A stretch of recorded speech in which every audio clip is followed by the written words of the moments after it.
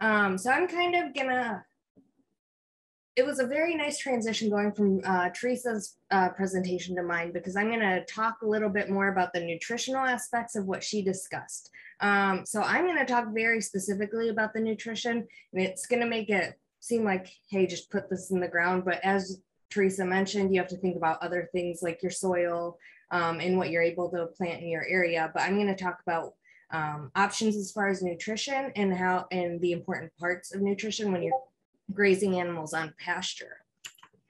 So first I'm going to go through the important nutrients for livestock when you're grazing on pasture. And the first one I want to talk about is water, because I think this is something that people forget, is it's such an important nutrient. It's essential for life, obviously we know this, but it's also essential for digestion. If they're not getting the water that they need, they're not going to digest and use those nutrients you're giving them as well. So making sure that you have free access to water always is really important, but also understanding that different animals are going to have different water needs. So I found these charts that kind of show exactly what that means. And so if you look at for a lamb or for sheep, if you look at the lambs here, they don't need much, but then all of the other lamb or sheep need about the same amount, except for lactating ewes. Their needs jump up a lot. So if you have ewes that are lactating, you need to make sure that they have enough water to satisfy their needs to lactate, but also maintain their own body. And then if we look at horses too, there's a great deal of difference within their needs, with the young ones needing quite a bit less. But again, if we look at the pregnant and lactating animals, they're going to need quite a bit. When we look at mature animals, they're about the same, but what's interesting is when they're in their thermoneutral zone. So when they're in that zone that they're very comfortable, they're not stressed one way or the other due to temperature, they need about an average amount. But once you get below that thermoneutral zone, when you're cold or when you're hot, you're going to need to increase their water. They need that to maintain their body.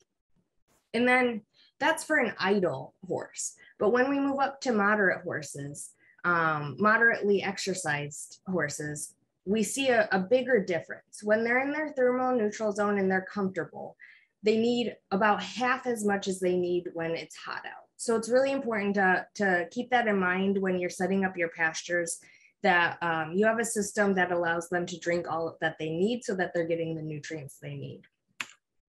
Next, I'm going to talk about fiber. This is obviously a big part of pastures because they're eating a lot of grasses and legumes. So when we look at this plant cell, some important parts that include the fiber are the cell wall, that include cellulose and hemicellulose. And what those are is just complex carbohydrates. They're a little harder to break down than the sugars and starches that are inside the cell.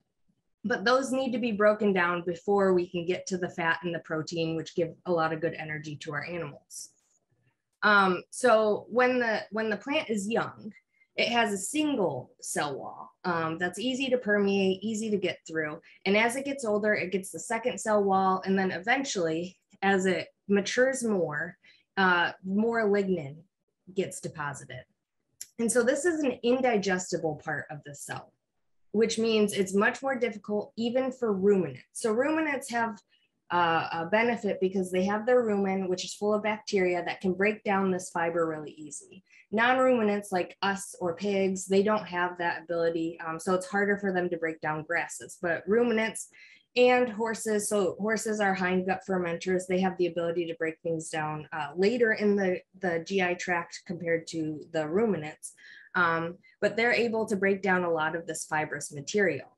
This lignin isn't digestible by anything. So it limits your access through the cellulose and hemicellulose to these really nice nutrients.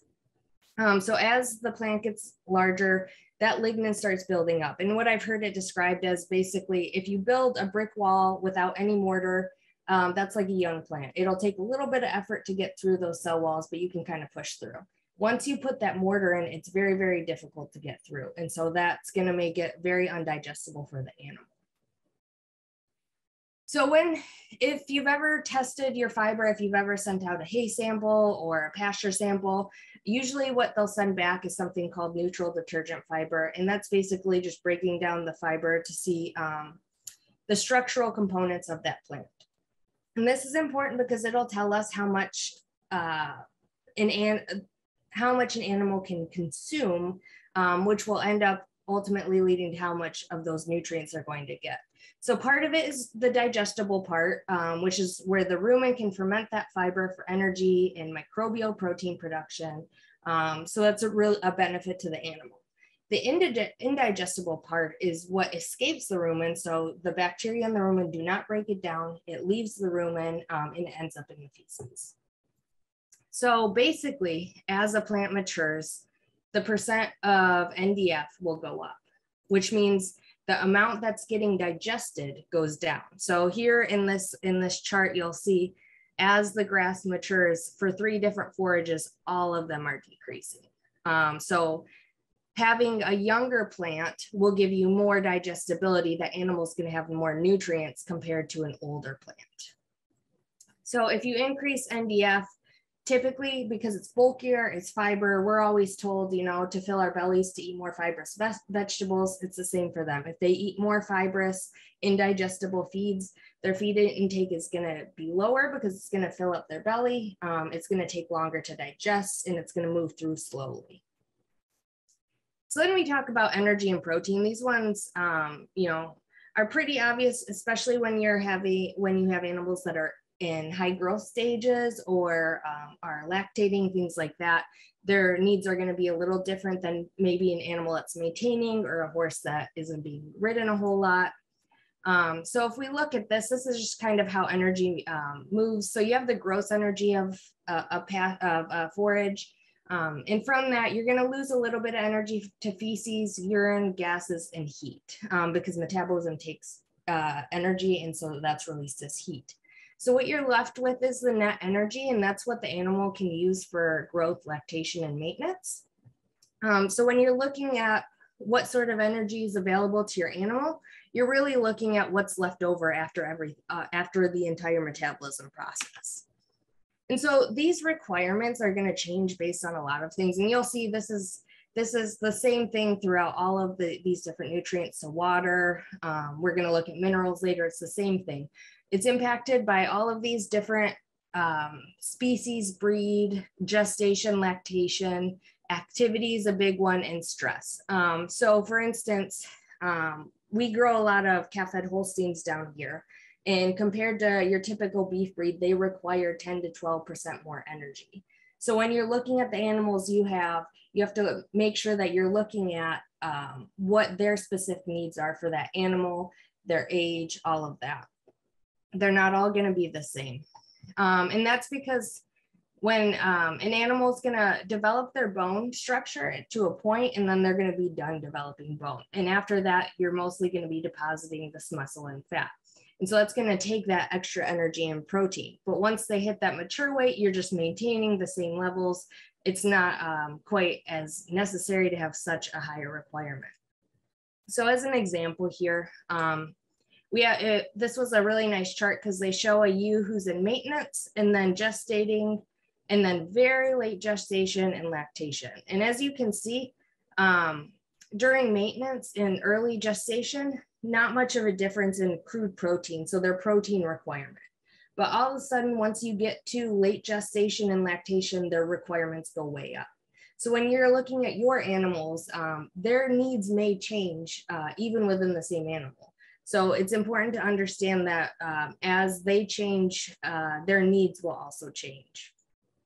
So when we look at vitamins and minerals, the same sort of thing happens. It's going to change based on their age, their species, their breed, all of that, but it's also going to change based on where you're at. Different geographic areas are going to have different amounts of minerals in the soil available to the animals. And this doesn't even have to be really big differences in geographic area. You could go a couple miles down the road and they could have a completely different mineral content of their soil. So that's why it's important to test your soil, test your forage. But the best way to tell where your animals are at as far as mineral and vitamins is doing blood and serum samples. So working with your veterinarian to take those samples and figure out what they may be deficient in or what they may be excessive in. That way, if you need to supplement, you know what to supplement, because really you want to stay in this optimum level. You don't want to get into the marginal or toxic on either side, because that will also impact growth and production as well. So talking about plant maturity again, we've talked about NDF and how that affects the fiber in the plant. But for plant maturity, we've done studies down here. We do some forage studies, and we looked at cline grass and Bermuda grass, and we saw exactly what I told you earlier, that the percent of NDF as the plant matured to late season was higher than early season. But we also saw that as plant matured, crude protein went down quite a bit. So this was almost at 17% and went below 13% crude protein. So that's a pretty big fall from early season to late season.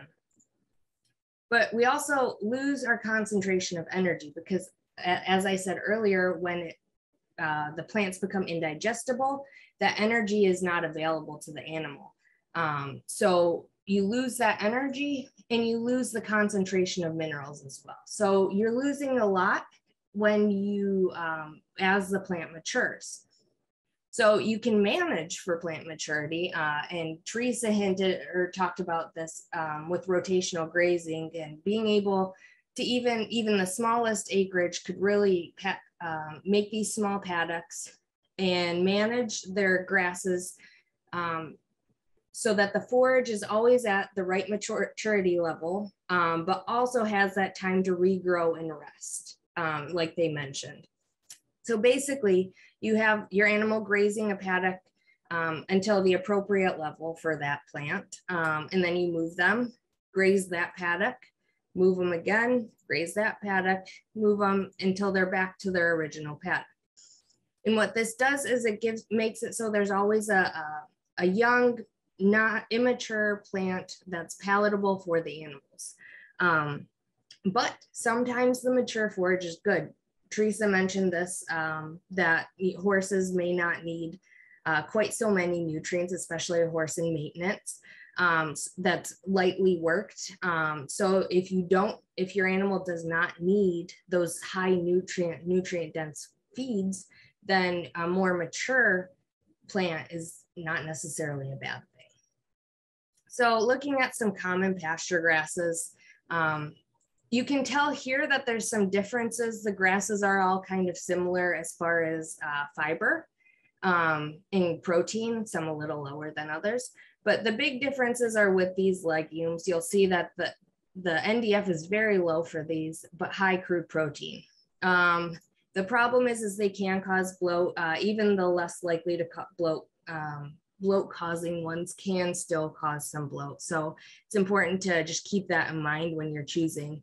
And then cline grass, while it is a very good forage for cattle, it can cause liver damage in horses, sheep, and goats, and photosensitization in small ruminants. So they can just be really sensitive to the sunlight and have skin damage easier than a typical animal would. And so, like Teresa mentioned, then we could go to seed mixtures.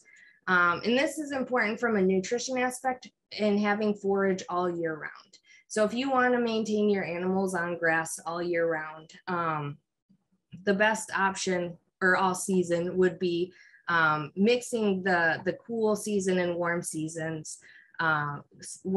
grasses so that you always have a forage for them to consume. And then using that rotational grazing plan could really make it so you have enough forage to sustain your animals and also give them the nutrients they need.